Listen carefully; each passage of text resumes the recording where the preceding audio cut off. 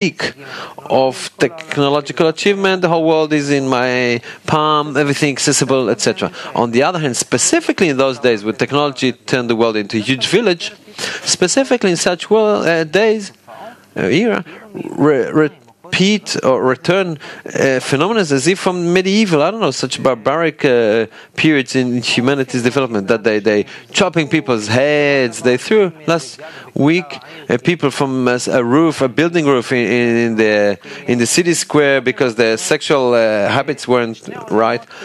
So two worlds colliding. These are two worlds. Those people who are in such actions, they aren't barbarian. They aren't barbarian. It is all as a consequence of a lack of meaning in life. And see what happened to those people and those organizations joining young European men and women from a developed country and try to find how to enter those organizations. Because then they'll have a sensation they live for something, that there's something to live for. It is due to a lack of purpose in life. And that too is due to a lack of purpose in life. Is the same phenomenon that develop into two different ends? Yes. Besides, you should understand that this sarcasm, how you call it, what's within that topic of a small village. You grew up in a village, in a moshav, a little in Hefer Valley, El Yeshiv village. Yet you had a desire to go out of there to the city, out of the country, and go abroad. Yeah, at some point, yes. Meaning as we are nowadays in a little village throughout the whole world, and I see, according to this screen, that the whole world is my palm, is in my palm. I see whatever I want to see.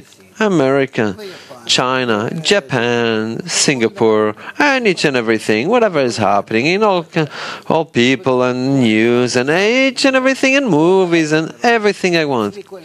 The whole world become a little village in my hand. I want to come out of it.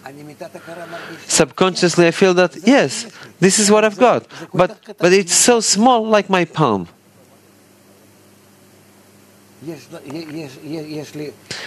I have the same phenomena as once I was born and grew up in my little village, and everything is familiar and everything known and everything is mine, but I want more. Well, why would you give a person that has such sensation with respect to the whole world?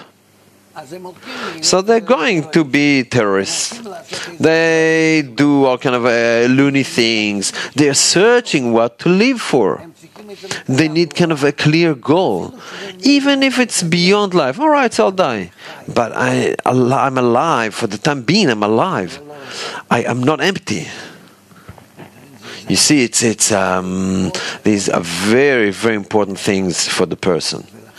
Hence, you see what happened with the new generation.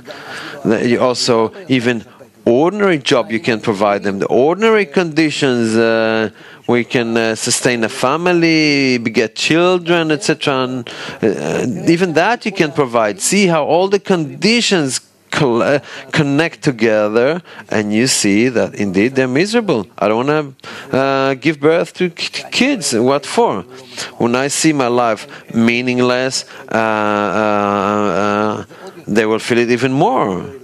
They will come to us and say, Daddy, what did you do us for? What do you need this life for?